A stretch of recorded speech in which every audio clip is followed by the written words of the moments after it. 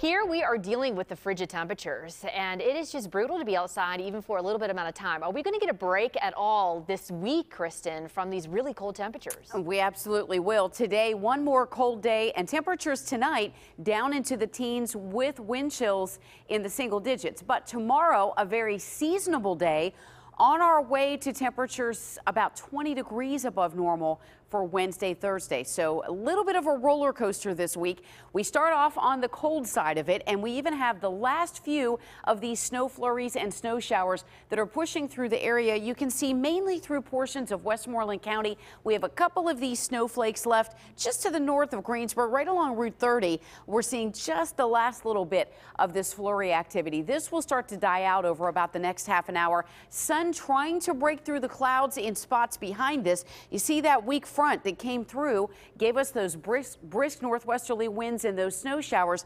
That's off to the southeast now, and we have this ridge of high pressure that's going to keep us in dry conditions tomorrow and Wednesday.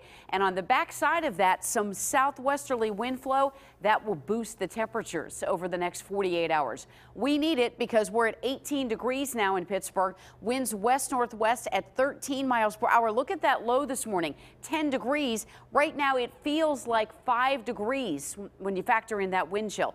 Current temperatures around the area were almost up to the 20s across some areas. Morgantown's at 20, Greensburg, Washington at 19, Butler is at 19, and we're looking at temperatures this afternoon that make it into the mid to maybe the upper 20s in areas south of Pittsburgh, down toward Waynesburg, possibly toward the Morgantown area. But futurecast, we stay in those 20s today. You see a mixture of clouds and some breaks of blue sky. And then tonight, the sky's clear. Cold temperatures stick around. We're down to the lower teens in many areas. Pittsburgh's low right around 14, but it'll feel like the single digits in many spots.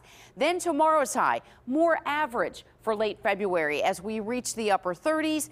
Lows only in the upper 20s as we head toward Wednesday morning. And look at this. By lunchtime, we're even close to 50 degrees. Now, let's jump ahead to Thursday because we are watching a storm system that will be approaching late week. So we want to make you aware that we could have some impactful weather Thursday night into Friday.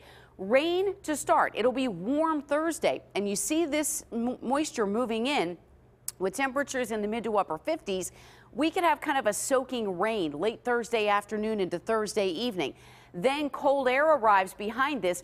Right now, the track and the timing of the storm system still a little bit in flux, but we're watching this because it looks like after midnight and into Friday morning, this will change over to some snow showers. Question is, will we see any accumulating snow? At the very least, it will be possibly a slick start to your commute on Friday morning. So we'll want to make you aware of that, and we will keep you apprised as the week progresses. 26 today, 36 tomorrow, 50s the middle of the week, but then we're back down to those 30s on Friday before 40s, Lindsay, for the weekend.